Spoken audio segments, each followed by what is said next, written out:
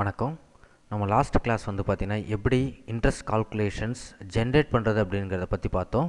இன்றைக்கி வந்து பார்த்தீங்கன்னா ஜென்ரேட் ஆன அந்த இன்ட்ரெஸ்ட்டை எப்படி நம்மளுடைய லெட்ஜருக்கு கொண்டுட்டு வர்றது அப்படிங்கிறத பற்றி பார்க்க போகிறோம். ஸோ திரும்ப ஒரு தடவை பார்ப்போம். டிஸ்பிளே டே புக்கில் போனோம்னா நம்ம ஏற்கனவே பைக் லோன் 1 லட்சம் கொடுத்துருக்கோம், ஹவுஸ் லோன் 1 லட்சம் கொடுத்துருக்கோம், டிவிஎஸ் ஃபினான்ஸ்லேருந்து நம்ம ஒரு 2 லட்சம் என்ன பண்ணியிருக்கோம், இன்ட்ரெஸ்ட்டுக்கு பணம் வாங்கியிருக்கோம். ஸோ இன்ட்ரெஸ்ட்டுக்கு வாங்கியிருக்கோம், அது 1/4/2019. ஸோ அப்போ நமக்கு வந்து 1/5/2019 இன்ட்ரெஸ்ட் ஜென்ரேட் ஆகிருக்கணும். ஸோ அதை நம்ம திரும்ப பார்ப்போம், ஜென்ரேட் ஆகிருக்கா இல்லையான்னு. Display statement of account, interest calculations, payable, நம்ம கொடுக்க வேண்டிய இன்ட்ரெஸ்ட். ஸோ நான் F2 ப்ரெஸ் பண்ணுறேன், 1/5/2019 கொடுக்குறேன். ஸோ அதில் 4000 ருபீஸ் வந்து இன்ட்ரெஸ்ட் ஜென்ரேட் ஆகிருக்கு. ஸோ நம்ம கொடுக்க வேண்டிய 2 லட்சத்து சேர்த்து 2,04,000 அப்படின்னு சொல்லிட்டு நம்மளுடைய அந்த டிவிஎஸ் ஃபினான்ஸ் அப்படிங்கிற லெட்ஜரில் நமக்கு தெரியணும். ஸோ டிவிஎஸ் ஃபினான்ஸ் 2 லட்சம் மட்டும்தான் இருக்குது. அந்த 4,000 வந்து பார்த்திங்கன்னா இங்கே நமக்கு ட்ரான்ஸ்ஃபர் ஆகலை. ஸோ அதை எப்படி நம்ம ட்ரான்ஸ்ஃபர் பண்ணுறது அப்படிங்கிறதான் இன்னைய வீடியோவில் நம்ம பார்க்க போகிறோம். ஸோ அதுக்கு என்ன பண்ணணும், ஃபஸ்ட்டு நம்ம 2 வவுச்சர்ஸ் நியூவாக வந்து என்ன பண்ணணும், க்ரியேட் பண்ணிக்கணும். அப்படின்னா இருக்கிற வவுச்சர்ஸை நம்ம என்ன பண்ணணும், ஆல்ட்ரு பண்ணிக்கணும். ஸோ நான் இப்போ அக்கௌண்ட் இன்ஃபோ போகிறேன், வவுச்சர் டைப் போகிறேன், ஆல்டர் போகிறேன். ஆல்டரில் போய்ட்டு டெபிட் நோட்டை யூஸ் பண்ணுறேன். டெபிட் நோட்டில் நான் எந்த சேஞ்சஸும் பண்ணலை. டெபிட் நோட்டில் நேராக நேம் ஆஃப் த கிளாஸ் அப்படிங்கிற ஆப்ஷன்ஸ்க்கு வந்து அதில் இன்ட்ரெஸ்ட் ரிசீவ்டு அப்படின்னு சொல்லிட்டு ஒரு நேம் கொடுத்துக்கிறேன். ஸோ எந்த நேம் வேணாலும் கொடுத்துக்கலாம். நம்ம ஐஎன்டின்னு கூட கொடுத்துக்கலாம், ஐஎன்டிஆர்னு கூட கொடுத்துக்கலாம், இல்லை ஆர்சிபிடின்னு கூட கொடுத்துக்கலாம். ஸோ நமக்கு பிடிச்ச மாதிரின்னு ஒரு நேம் கொடுத்துக்கலாம். இன்ட்ரெஸ்ட் ரிசீவ்டு அப்படிங்கிறது இது வந்து ஒரு கமாண்ட் கிடையாது. இது வந்து பார்த்தீங்கன்னா இன்ட்ரெஸ்ட்டை ரிசீவ் பண்ணுறதுக்கு நம்ம டெபிட் நோட்டை தான் யூஸ் பண்ணணும். இன்ட்ரெஸ்ட் பெய்டுக்கு கிரெடிட் நோட்டை யூஸ் பண்ணணும். ஸோ மாற்றி பண்ணோம்னா நமக்கு இன்ட்ரெஸ்ட் ஜென்ரேட் ஆகாது, ஜென்ரேட் ஆகிறது தெரியாது நமக்கு. ஸோ இப்போ இது என்டர் தட்டினோம்னா இதில் ஒரு விண்டோ வருது. இதில் use class for interest accounting அப்படிங்கிற ஆப்ஷன்ஸ்க்கு நான் எஸ் கொடுக்குறேன். அதேமாரி amount treated as compound interest அப்படிங்கிற ஆப்ஷன்ஸ்க்கு நான் எஸ் கொடுக்குறேன். ஸோ கொடுத்துட்டு நான் இதை சேவ் பண்ணிக்கிறேன். ஸோ அதே மாதிரி என்ன பண்ணுறேன், கிரெடிட் நோட் யூஸ் பண்ணுறேன்.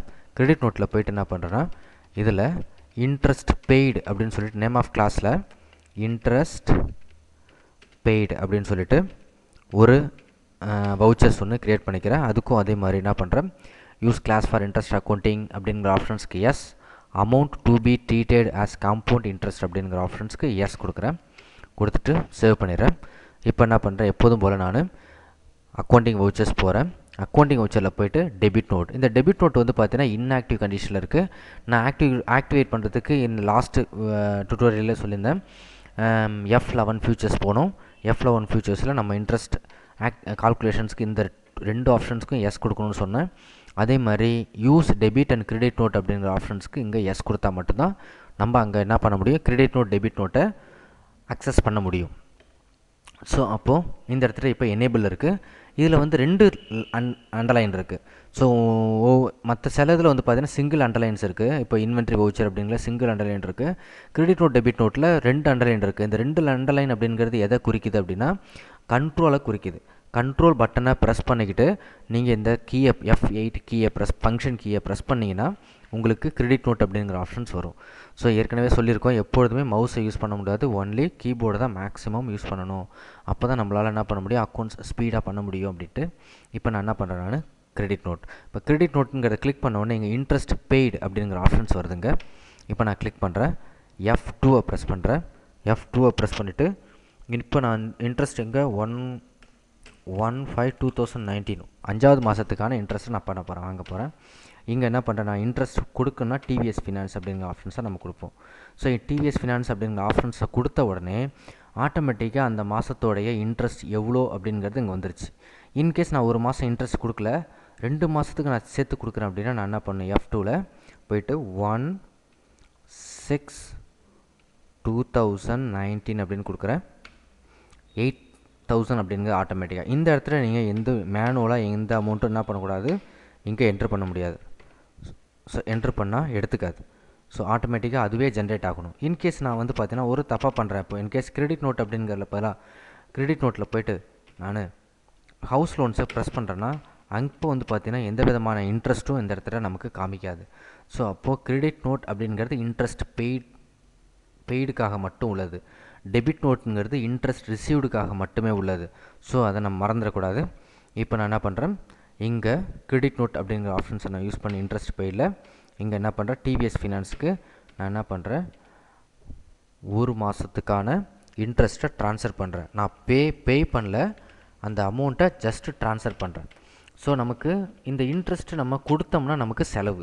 ஸோ அப்போ என்ன பண்ணணும், டெபிட் சைடில் Alt C யூஸ் பண்ணிக்கிட்டு இன்ட்ரெஸ்ட் பெய்டு அப்படின்னு சொல்லிட்டு ஒரு லெட்ஜர் ஒன்று க்ரியேட் பண்ணிக்கிறோம், இன்டைரக்ட் எக்ஸ்பென்சஸ். ஸோ இது எதுக்காக நமக்கு யூஸ்ஃபுல்லாக இருக்கும் அப்படின்னு பார்த்தீங்கன்னா, இந்த லெட்ஜர் நம்ம ஃப்யூச்சரில் நம்ம இது வரைக்கும் எவ்வளோ இன்ட்ரெஸ்ட்டு கொடுத்துருக்கோம் அப்படிங்கிறத நம்ம இது மூலயமா என்ன பண்ண முடியும், கால்குலேட் பண்ணிக்க முடியும். ஸோ இப்போ நான் கொடுத்துட்டேன். இப்போ போயிட்டு நம்ம பார்ப்போம், display statement of account interest calculations payable. இப்போ பாருங்கள், நான் 1/5/2019 கொடுக்குறேன். So interest காமிக்காது. அப்போ இன்ட்ரெஸ்ட் நம்ம ட்ரான்ஸ்ஃபர் பண்ணிட்டோம். 1/6/2019க்கு தான் இப்போ இன்ட்ரெஸ்ட் ஜென்ரேட் ஆகிருக்கணும். ஸோ நம்ம பாருங்கள், இப்போது 1/5/2019க்கு இன்ட்ரெஸ்ட் ஜென்ரேட் ஆகிருக்கு.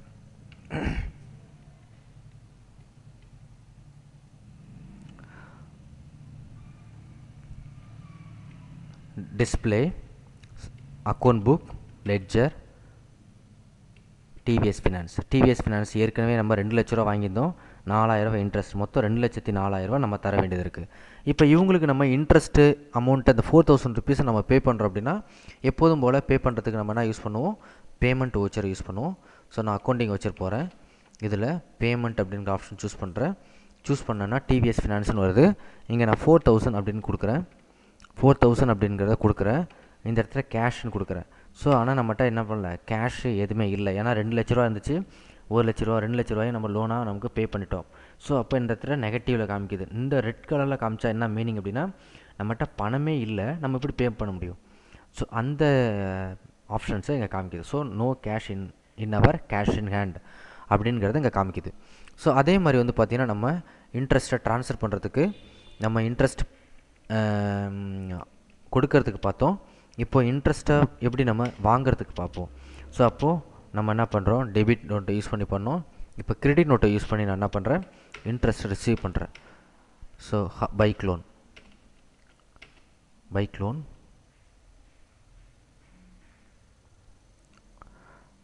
Interest received.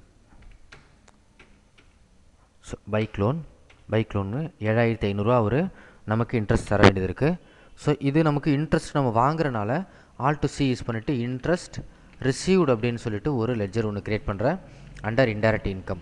ஸோ நமக்கு இன்ட்ரெஸ்ட் மூலயமா நமக்கு எவ்வளோ இன்கம் வந்தது அப்படிங்கிறதுக்கு நம்ம தனியாக நம்ம ஒரு லெட்ஜர் மெயின்டைன் பண்ணுறதுக்காக நம்ம இப்போ இன்டைரக்ட் இன்ட்ரெஸ்ட் ரிசீவ்டு அப்படின்னு சொல்லிட்டு நம்ம ஒரு லெட்ஜர் ஒன்று க்ரியேட் பண்ணிக்கிறோம்.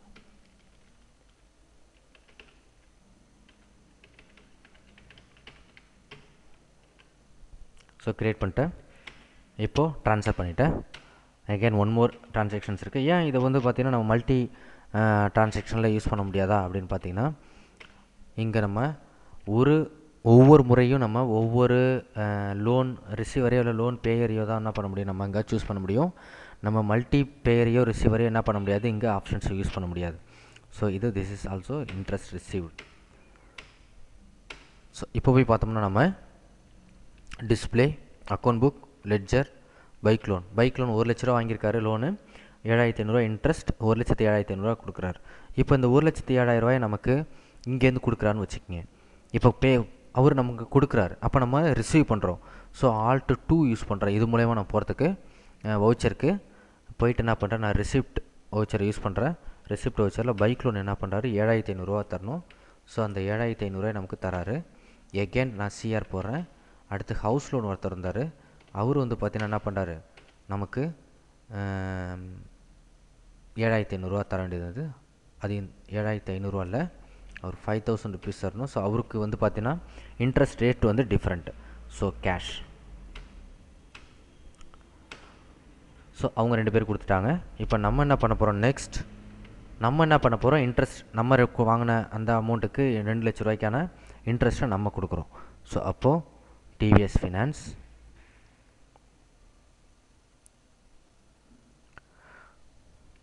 எவ்வளோ 4000 by cash.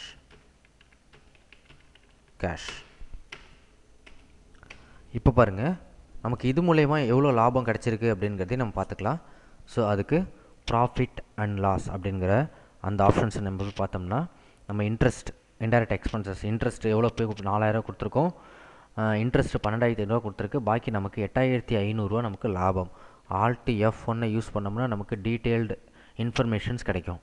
So again யாராட்டேருந்து interest வாங்கியிருக்கோம் அப்படிங்கிற இன்ஃபர்மேஷன்ஸையும் நம்மளால் என்ன பண்ண முடியும், என்டர் ப்ரெஸ் பண்ணிகிட்டே வந்தோம்னா யாராட்டேருந்து நம்ம எவ்வளோ இன்ட்ரெஸ்ட் வாங்கியிருக்கோம் அப்படிங்கிற இன்ஃபர்மேஷனையும் இங்கே பார்த்துக்க முடியும்.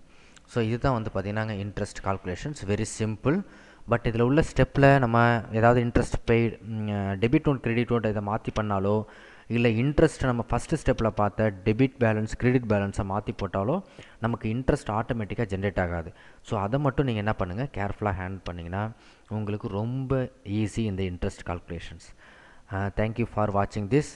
இந்த வீடியோ உங்களுக்கு பிடிச்சிருந்துச்சு அப்படின்னா லைக் பண்ணுங்கள், கமெண்ட் பண்ணுங்கள், ஷேர் பண்ணுங்கள். தேங்க்யூ.